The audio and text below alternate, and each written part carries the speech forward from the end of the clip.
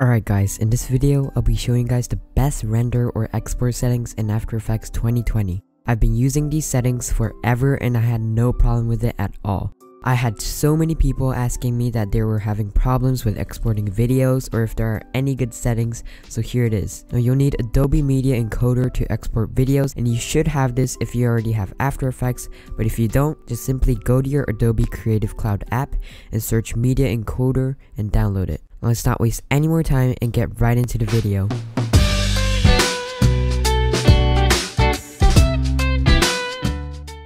Now, as I said before, you obviously need Media Encoder to actually export videos, so I'm going to be teaching guys how to get that. If you have Adobe After Effects, you should already have it, but if you don't, go ahead and hit your Windows key, search Adobe Creative Cloud, and it'll be right there. If you don't already have that, again, search it in Google or something and install it, and go ahead and click that. And then all you want to do is go to All Apps, go to the search bar, and you just want to search Media Encoder. It should open this page, and then it should be in the apps section. You just want to click it and click install or download or something like that. Now you can go ahead and close your Adobe Creative Cloud and open up your After Effects. Alrighty, so I have a test footage right here. I actually made this.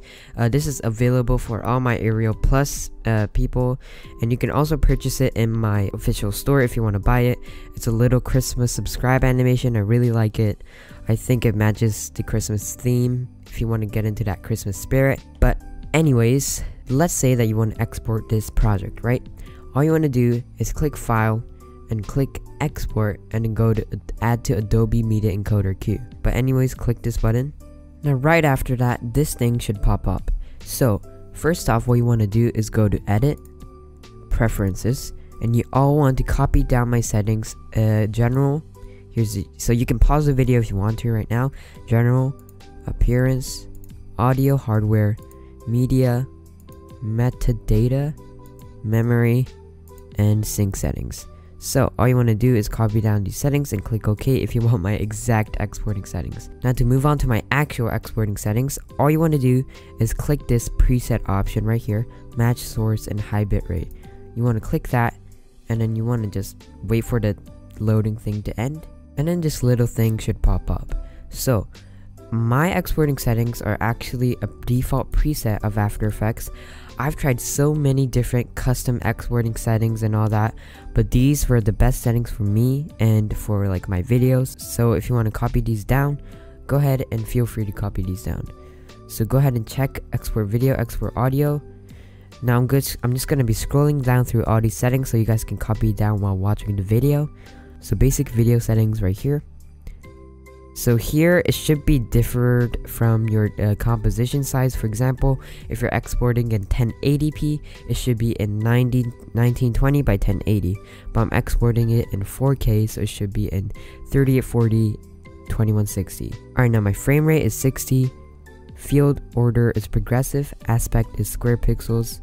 Render at maximum depth is not checked. Encoding settings, performance, hardware encoding, profile, main, level 5.2. These are all not checked. Mastering display color volume. I'm just going to be scrolling down through all these. You guys can copy it. Now this is also pretty important. If you have a movement, if you have like a video that has a lot of movement in it, for example gaming, you might want to move this up a bit more.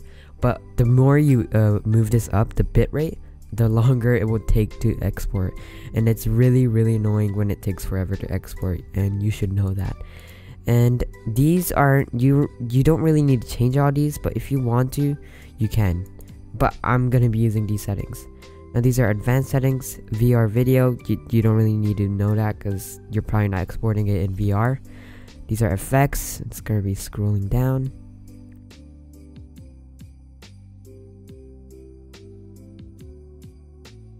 Now audio format settings, AAC audio format, basic audio settings, AAC, 48,000 Hertz, stereo. Oh god, I accidentally changed the channels. Yep, it's stereo, and audio quality is high, bitrate is 320, precedence is bitrate, and let's go to multiplexer. I don't think these really matter. It might, probably. Yeah, I think you should choose MP4, like that's the most common file format.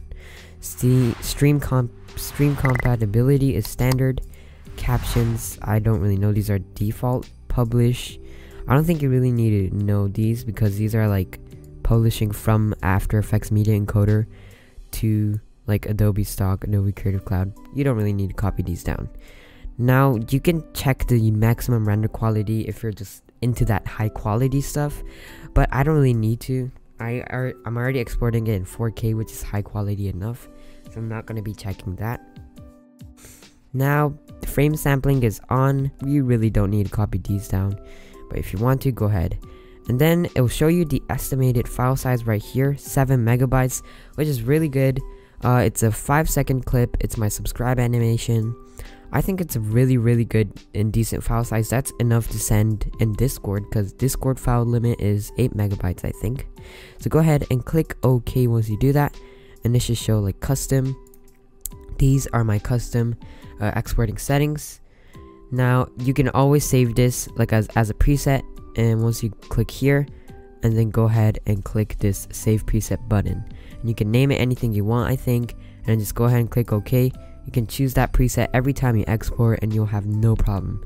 Now for the format, you always want to choose H.264 because that is the, MP4 file, and MP4 file is like accessible to anyone. You can view it from anywhere. I think it's just the best file format. You can choose your output file location anywhere. That's pretty simple. You can name it anything you want, and then if you want to export it, just click this button and it will start exporting.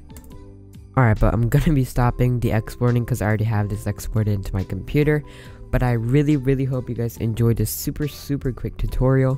It was just my simple exporting settings, but you guys really want to know my settings. I don't know why. It's pretty simple and default, but here it is. I really hope you guys enjoyed. I hope this helps you out. Make sure to subscribe and like the video if you enjoyed it, and I'll see you guys in the next one. Bye.